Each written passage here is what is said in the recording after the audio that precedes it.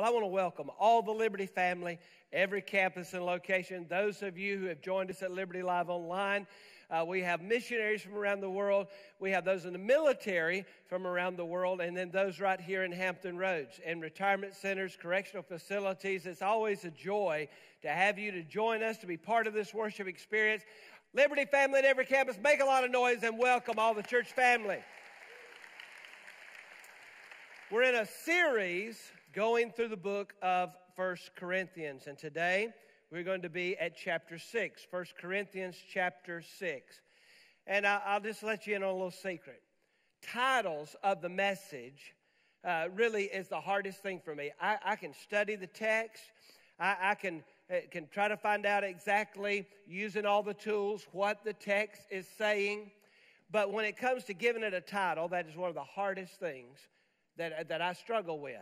So I just prayed over this chapter. After the sermon was put together, I prayed over it, and said, God, what is the title for this message? And I want you to see something. That's a good question. No, seriously, I came to that conclusion based on the fact that I noticed something in the chapter. 5 times, Paul says, do you not know? He says it in verse 2, in verse 3, in verse 15 and 16, and then again a 5th time in verse 19. In one chapter, 5 times. He asks this question. He says, do you not know? And it is very similar to what Jesus would ask in the Gospels. We read about it in Mark chapter 4, verse 13, Mark chapter 8, verse 21. Throughout the Gospels, Jesus would give a parable, and after the parable, he would say, do you not understand? Do you not understand? And so I want you to know, if Paul is asking the question and Jesus is asking the question, that's a good question. Amen? That's the title of the message today. That's a good question. And so let's pray and we'll get started. Father, thank you for your word, for what you're going to teach us today. Lord, I can't do this, but I pray that you will do it, that I will just be a vessel that you'll use to connect with your people. Right where they are, whatever they need to hear from you, Lord, you speak. Your servants are listening. And I just thank you, Lord, that your word never returns void. I thank you for the power of the gospel. I thank you for the power of the word of God, sharper than a two-edged sword. So I pray that you will teach us and change us today, not just give us information, but transformation from the power of your word. We pray in Jesus' name. Amen. When we look here, there are some things, some subjects that we see here in this chapter. And remember, and I'll point it out to you, he'll say, do you not understand? Do you not understand? Do you not know? Do you not understand? And honestly, these are new believers at Corinth. It is a young church. And so they don't understand, and they don't know.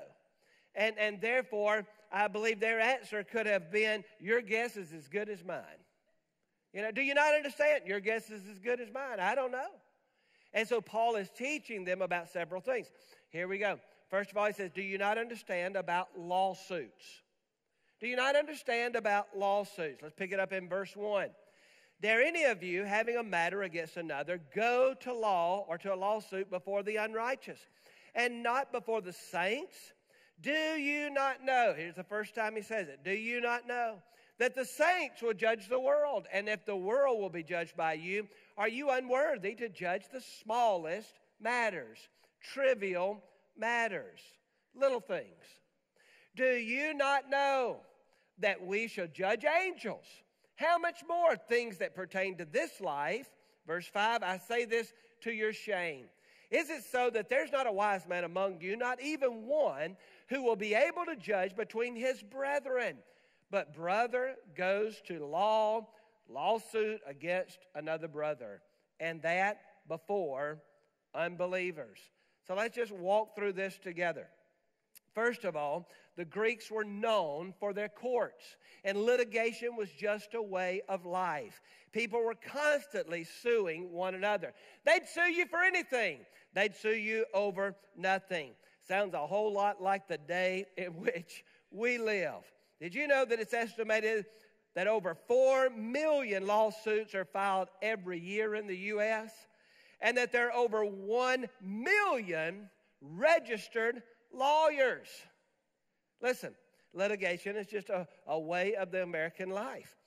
Believers at Corinth were doing business with one another, and then they would sue one another. So the church is losing their testimony. The church is losing their witness. Now, let me just say parenthetically, I think it's good that Christians do business with one another. I think we ought to support one another. I came into a staff meeting the other day and I said, hey, have y'all seen this new place that's opened? It's by one of our church members. And I'm constantly doing that kind of thing. I think it's good that we support one another. Can I have an amen? But what happens when you pay somebody to do a job and they don't finish it?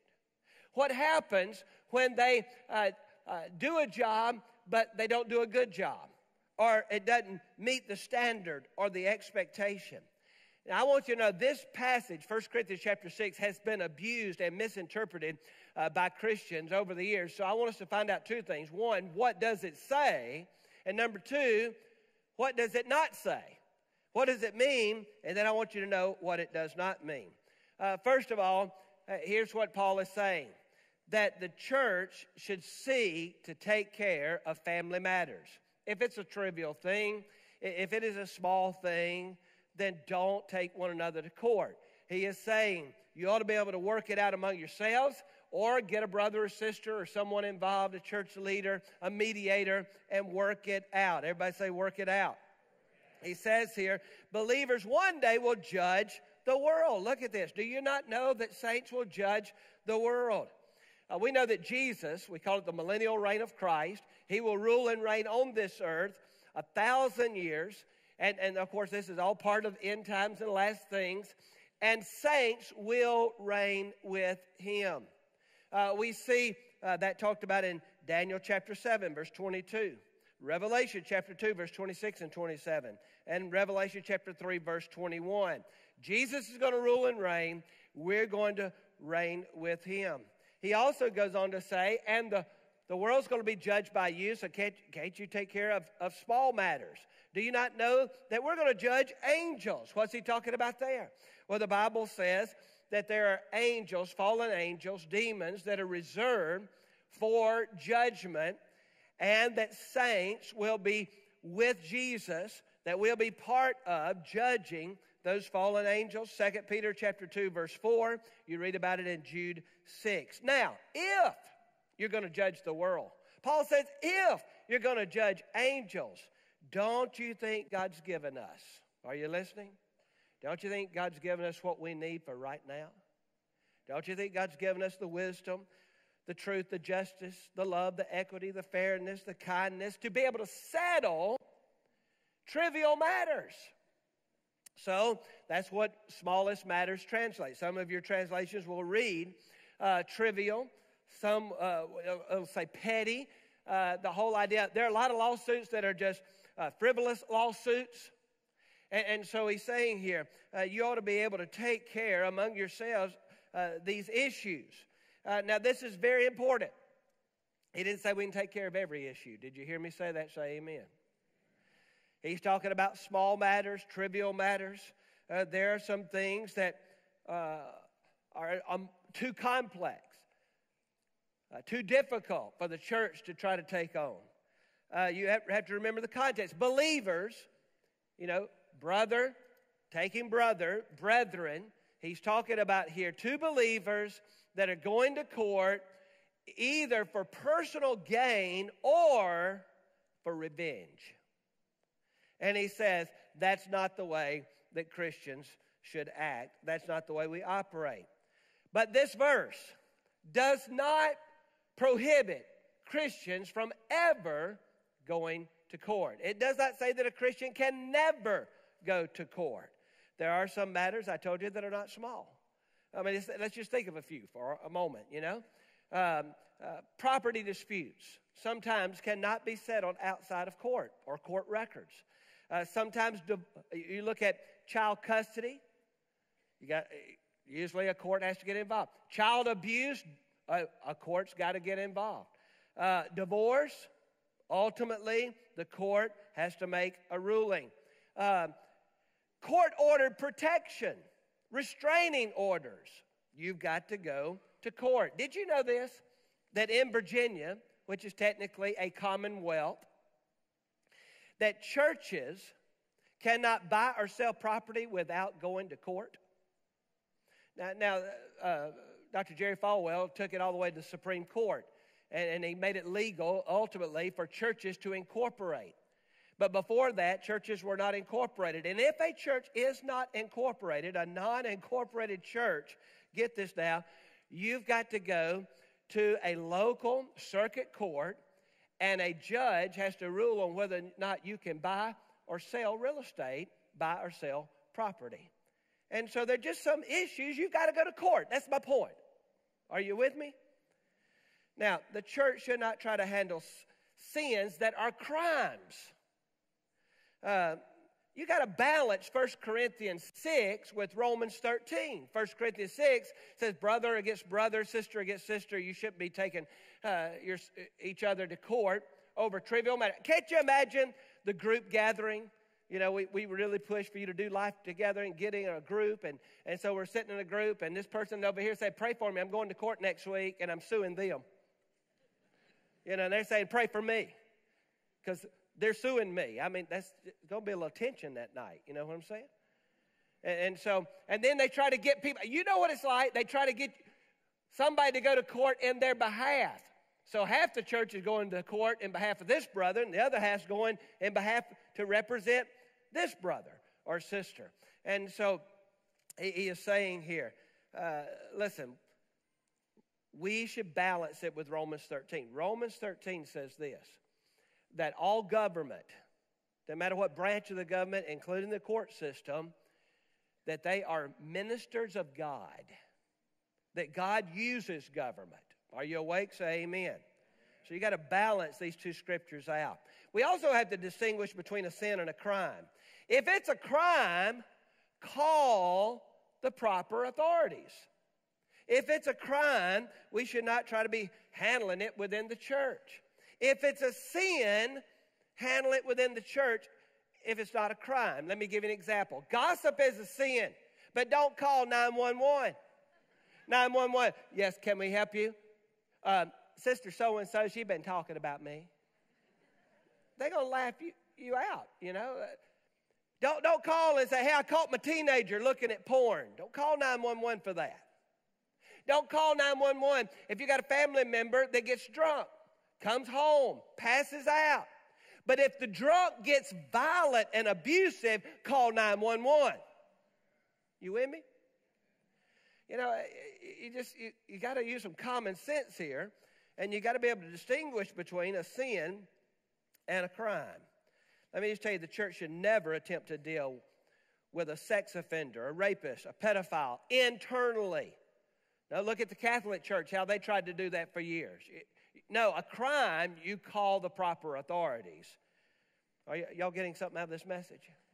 All right, now look at verse 7 here. Let's pick up. Now therefore, it is already an utter failure for you that you go to law against one another. Why do you not rather accept wrong? Why do you not rather let yourselves be cheated? No, you yourselves do wrong and cheat, and you do these things to your what? To your brethren. Talking about to a brother or sister in Christ. Here's the question you've got to ask. If it is a small matter, trivial matter, you're doing business together, is it worth it to go to court? What's this going to do to the name of Jesus? What's this going to do to the cause of Christ? Let me tell you, it's better to lose financially than to lose spiritually. Many Christian attorneys advise believers to settle out of court. I believe that is what Paul is saying. If possible, settle out of court. And when you do, I believe that you'll be blessed. When you do, I believe, listen, if you go to court and you battle it out to the bitter end, it's going to end bitterly.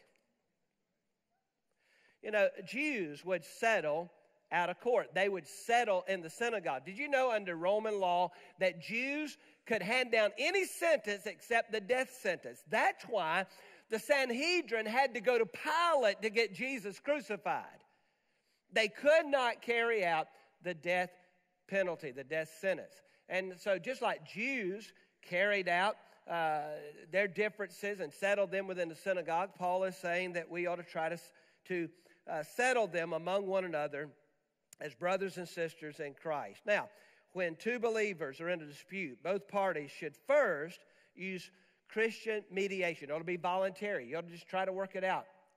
And if that doesn't reconcile the differences, then you can move to Christian arbitration. And that is where a decision will be reached that'll be legally binding only after prayerful consideration, a spirit of humility, and both parties are seeking to glorify God and work this out in a way that it's not going to hurt the church and hurt the cause of Christ. So have you understand what he's saying and what he's not saying here? All right. Well, let's move on. He's saying, don't you understand about lostness? Don't you understand about losses? Do you not know? Then he's going to talk about lostness. Let's look at it in verse 9. Do you not know that the unrighteous will not inherit the kingdom of God? They're lost. They're unsaved. It says, do not be deceived, neither fornicators, idolaters, adulterers, homosexuals, sodomites, nor thieves, nor covetous, nor drunkards, nor revilers, nor extortioners will inherit the kingdom of God. And such were some of you. Do you get that? He says the church is made up of all these people. But you were washed and you were sanctified. You were justified in the name of the Lord Jesus and by the Spirit of our God. This is why you preach through books of the Bible. Because no pastor in his right mind is going to get up and preach on this list of sins today. All right? This is no fun. Really. But you want to be a part of a church that preaches the Bible. And I'm just telling you, there are a whole lot of churches, a whole lot of pastors, they just preaching on whatever topic they feel like is going to be popular. And I'm saying to you today, I'm just preaching the Word. And I know what the world says. We're not supposed to judge anybody. Listen to me. No, we shouldn't judge these people. I get that. We should not judge one another when it comes to sin, regardless of what sin is. But hear me. When the world says don't judge one another, you've got to still understand God is judge. And when it says right here, don't be deceived, don't believe a lie that there's no God, no heaven, no hell, no judgment day. God is judge. And we're all going to stand before Him one day. And the world says, well, we just need to love one another. Yeah, we need to love one another, treat people with respect, but we also have to love one another to tell each other the truth. All right? So here it is. He says here, neither fornicators. That particular word is just sexual sin in general. Sexual sin in general. It could be anything from pornography, lustful thoughts. It could be hooking up, shacking up, in any kind of sexual sin in general. All right? And then you've got idolaters. We think about idolatry as a false religion and people bowing down to a rock or a piece of wood. But let me tell you what idolatry is. It's loving someone or something more than you love Jesus. And the biggest idol is me first. The biggest idol is when we love ourselves more than we love God. It talks here about adulterers. This is married people having sex outside of their marriage. That's swinging, that's open relationships, open marriages. You say, hey, it's okay for you and your girlfriend to shack up and live together. You're not committing adultery. No, you're a fornicator, okay? So don't play that game. It's all covered right here. You know, you look at it here, a lot of talk in our society about homosexuality, same-sex marriage. The reason it uses sodomites and homosexuals, talking about female and female or male and male, is talking about same-sex relations. Now, let me make it very clear. No one goes to hell because they're a homosexual or a sodomite, female, female, male, or male. You say, how can you say that? Because nobody goes to heaven because they're a heterosexual. Hello? You know why we go to hell? Lostness.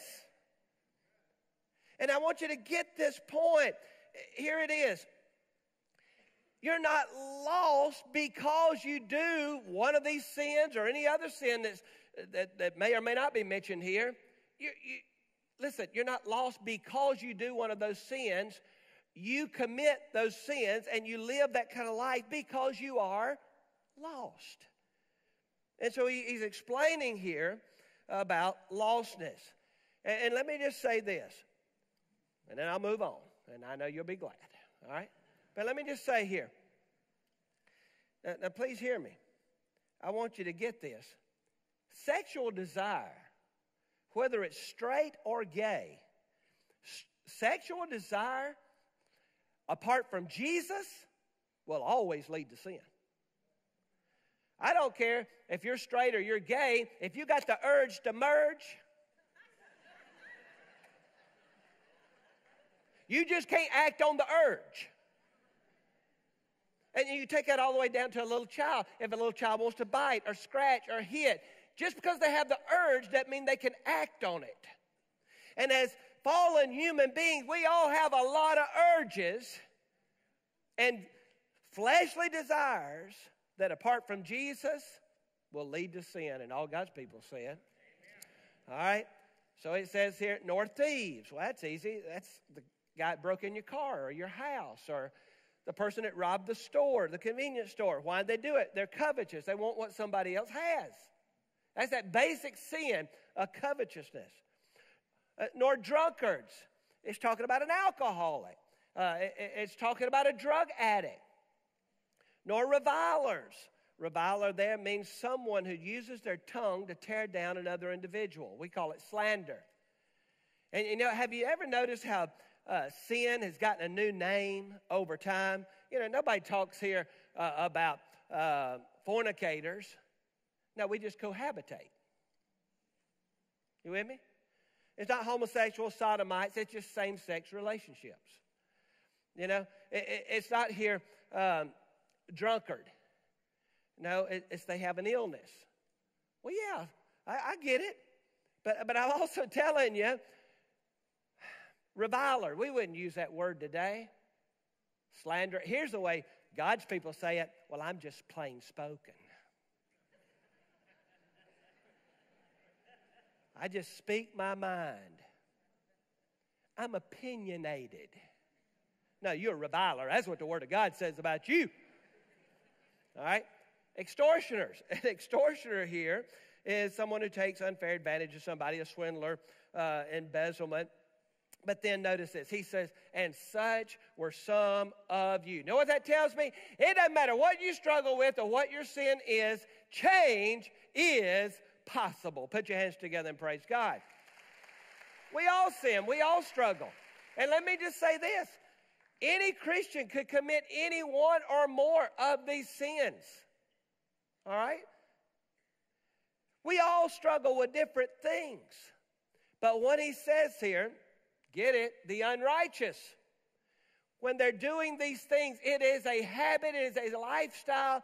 It's not the particular act or sin, but it's the fact that they are lost. Everybody say lostness. Lostness is what we're talking about here. Can a Christian fall, lapse, commit, struggle with any of these sins? Of course. But it's not your habit. It's not your lifestyle. And just like I said a moment ago, we don't have to give in to every struggle and every temptation. It says, but some were some of you, but you were washed. That word washed there means this. You were given a new start. You are sanctified. It means you've been given a new lifestyle. You are justified in the name of the Lord Jesus Christ by the Spirit of God. Justified means you have a new standing with God. Now, here it is. Paul says, don't you know, don't you understand that since you have come out of these sins and God has set you free, even though you may still struggle, even though you still may be tempted, God has set you free so you do not live like a lost person. You've been washed, you've been sanctified, you've been justified, so live like it. That's what he's saying. Stop taking one another to court over trivial things. Stop living in a life of sin like you were before you met Christ or before you knew what God's Word teaches. I love this. A lot of couples come to Liberty at all of our campuses, and I've seen this for years now, and they do cohabitate, and they do live together. And they come, and they hear the Word of God preached, and they listen through the Word of God and the power of the Spirit of God. they'll come up and say, listen, we realize now we need to get married. When can you marry us? I can't tell you how often that happens. I mean, there'll be people come out of Life Track, and they'll say, hey, listen, we need to get married. Is there a minister, a pastor, somebody who can marry us? We know we need to get married, and we want to do that. Pray, put your hands together and praise God for all those testimonies. Well, he says, don't you understand about liberty? And I'm not talking about our church here. We're talking about freedom, okay? All right. Verse 12, all things are lawful for me, but all things are not helpful. All things are lawful for me, but I will not be brought under the power of any. All things are lawful was a common phrase spoken in Paul's day. And so they would say, all things are lawful, so I can do this. I'll show you another one in just a moment that we're going to read that was a common phrase, and they were using it as an excuse to sin. The bottom line is this. They said all things are lawful, and if it's lawful, then it's okay. Listen to your pastor. Just because something is lawful in the land does not mean it's right according to the Word of God. And so it says right here, all things are lawful for me. The question is not, are all things lawful? Here's the question, is it helpful? Is it beneficial? You say, I've got freedom. Well, let me tell you, if you've got freedom, you can stop. If you can't stop, you don't have freedom. He says right here, I will not be brought under the power of any. It literally means I'm not going to be mastered by anything. And you say, hey, I got the freedom. It's lawful. I can do anything I want to. Well, if you can't stop and you don't have any self-control, then you really do not have freedom. Then he wraps it all up, talking about lordship. And this covers it all. He said, don't you know about lordship? Food's for the stomach and the stomach for food, but God will destroy both it and them. That's the other phrase. They would say, all things are lawful. And in Corinth, they would say, hey, food's for the stomach and the stomach for food. And so they were using it as an excuse when it comes to sexual sin. He says, God will destroy them both. Now, the body is not for sexual immorality. So that's the subject he's addressing here in this statement, comparing it to food. But for, everybody say it, the Lord. And the Lord for the body.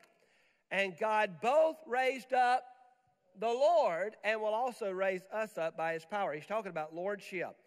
And he's basically saying this. You can't use this excuse that, hey, all things are lawful, and then turn around and say, hey, food's for the body and the body for food. Because what they were basically saying is this. You get hungry, you eat. You get thirsty, you drink. So if you have a biological urge when it comes to sexuality, just act upon it. No. Let me tell you, you are not an animal acting on some urge or instinct. You are created in the image of God. And so he says here, do you not know that your bodies are members of Christ? Shall I then take the members of Christ and make them members of a harlot, a prostitute? Certainly not. And do you not know that he who is joined with a prostitute, a harlot, is one body with her? For the two, he says, shall become one flesh. But he who is joined to the Lord is one spirit with him. Let me tell you, a Christian cannot do anything or go anywhere without the Lord. You've got the Holy Spirit living within you, so whatever you do, wherever you go, you're dragging Jesus with you. And so Paul says, remember that. Lordship. The question is this. If Jesus was standing in the room right there watching you, would you still do it? If Jesus was in the car with you, would you still do it? If Jesus was there in that hotel room, would you still do it? He's there. He's everywhere. And if you're a child of God, he's living within you. And so he's saying, hey, don't drag the Lord through a bunch of sin and shame. He set you free. So, he closes it out here. Flee. Everybody say flee. Flee sexual immorality. Every sin that a man does is outside the body, but he who commits sexual immorality sins against his own body. Or do you not know, this is the fifth time, do you not know, he asked this question, that your body is the temple of the Holy Spirit who is in you, whom you have from God, and you are not your own. For you were bought with a price. Therefore, glorify God in your body and in your spirit, which are God's. He talks here about lordship, and he says if Jesus really is Lord, then you can't go around saying, well, my body belongs to me. He said, no, your body belongs to the Lord. Your body belongs to God for two reasons. One, he created it, and number two, Jesus died on the cross to redeem it. And so your body does not belong to you. Your body belongs to the Lord. He says flee. This is such an important word. Everybody say flee. It means run like crazy. All right? Run like crazy. So guys, if some girl comes up to you throwing her stuff around and says, what's your name? Your first name is Run, your middle name is Like, and your last name is Crazy. You run like crazy.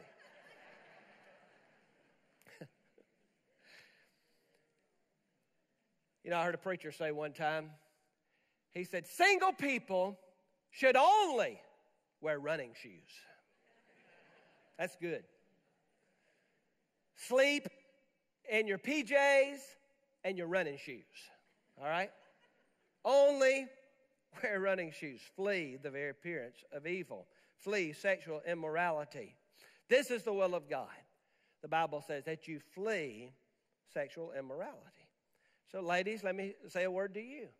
If some guy takes you out for a nice dinner, takes you to the movies, buys you buttered popcorn, you don't owe him anything.